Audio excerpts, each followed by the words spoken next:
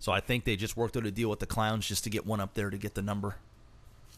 And we're like, we're like good with GG right now and everything. Oh, we're very good with GG. Oh, cool. Yeah.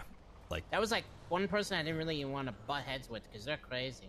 Yeah, they're the strongest gang in the city right now. Like for sure. They destroyed Hydra in their last war.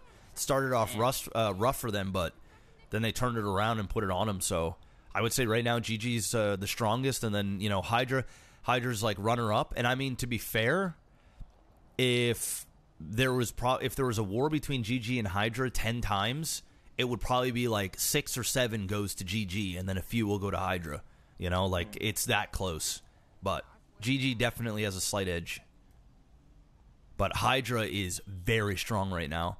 Russ tried to steal their lab there about 6 days ago, and Hydra has just been dunking on them for the entire time. They've lost 5 sprays in 3 days.